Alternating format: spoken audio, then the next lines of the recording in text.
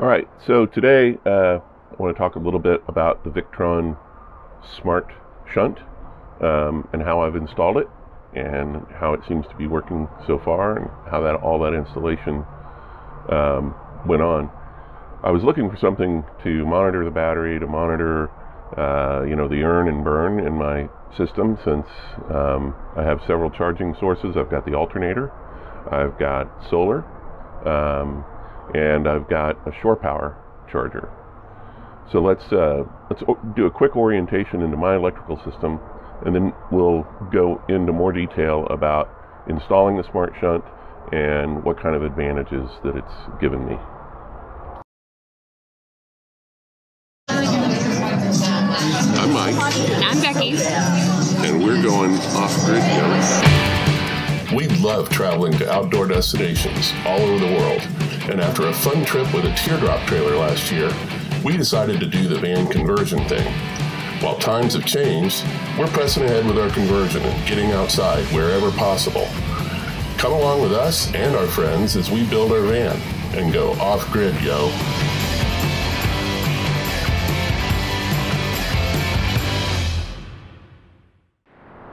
All right, so here is the electrical panel in our van that we call the Rocinante.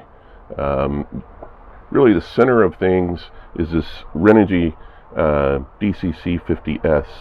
So what that does is that allows current to come from the alternator as well, and then distributes that current out to the electrical system and to be able to charge the battery. Part of that, and an accessory that we'll talk about a little bit later, is this Bluetooth dongle called the BT2, which is compatible with the Renogy DCC50S DC to DC charger. Also has solar inputs. So we've got sort of a temporary solar because we haven't mounted the panels yet. So that's sort of the center of things.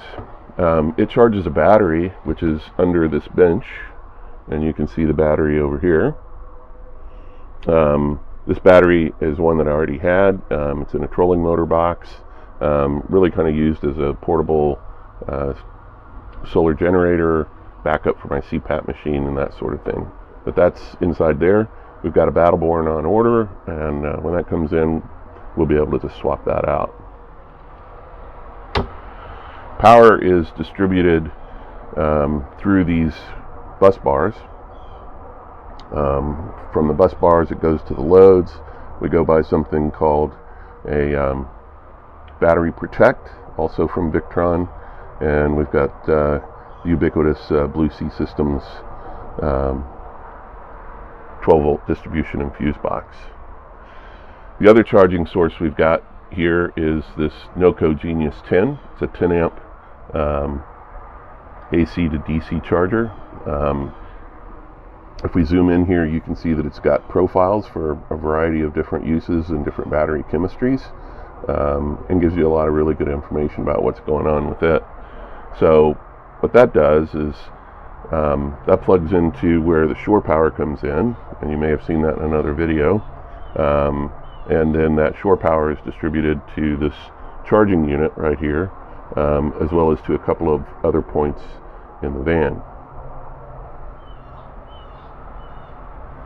So let's focus in on the Smart Shunt. So originally I had a battery monitor that had a shunt similar to this, and by a shunt, it's something that connects to these negative terminals, and it watches current going in and coming out.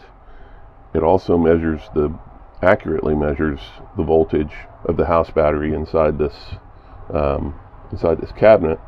It also has some extra ports. So the Smart Shunt has a couple of extra ports. One of them measures the voltage of the vehicle battery, which is handy to know.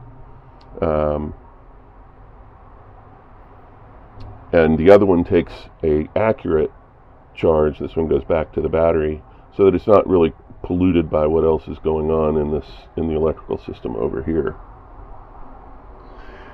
Now all that information is created and stored in the Smart Shunt.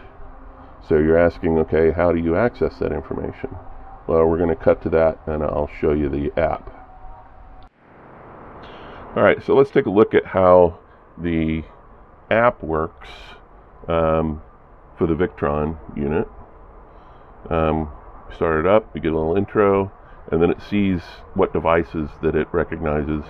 And in this case, we've got the battery protect down below, and we've got the Smart Shunt up above. So let's tell it to connect, and you'll see that it's making the connection, and really fast, and brings up a whole bunch of information. So one of the first things is just gives you a general percentage of charge, gives you the voltage of the battery, current going in and out. At this point we've got 3.3 amps going out.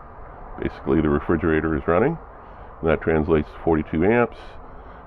Tells us how much total amp hours have been consumed, and then gives a estimate of how much time we have left if we continue along this path.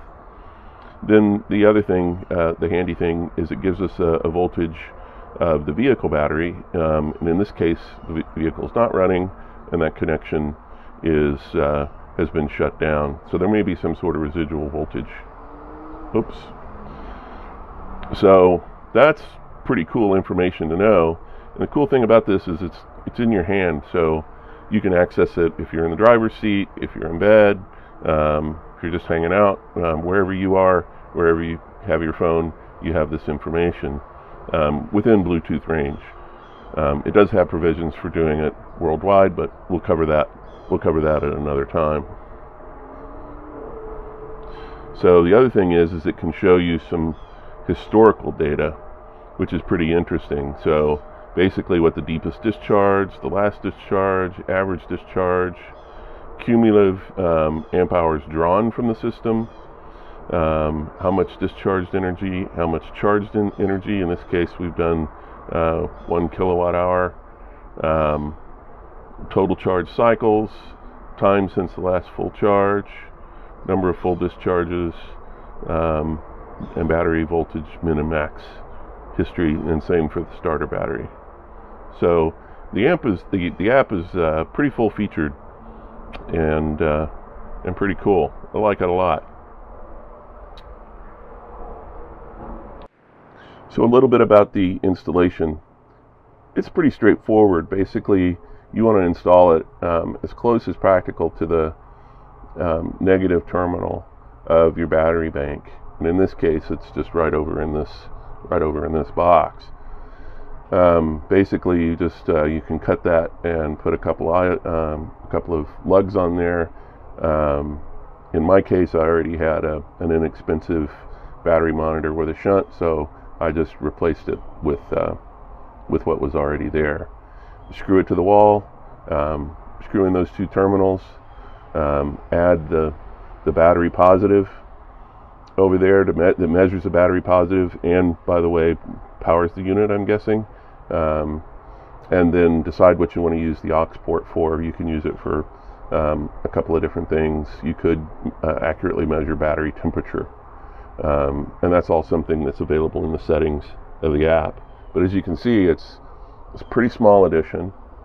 It's pretty inexpensive for what it does, and you get that legendary Victron quality. Those people really know what they're doing, because their briar patch is really the boating industry, and that's much more robust requirements than RV.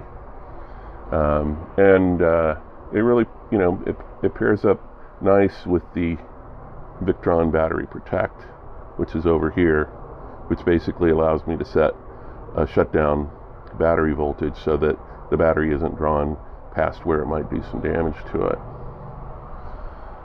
So I hope that gives you a little bit of an overview of the Victron Smart Shunt. It's a pretty new device on the market from what I can tell. There's not a lot out there on it, and I hope that this helps you decide whether you want to do it and understand what it can do for you.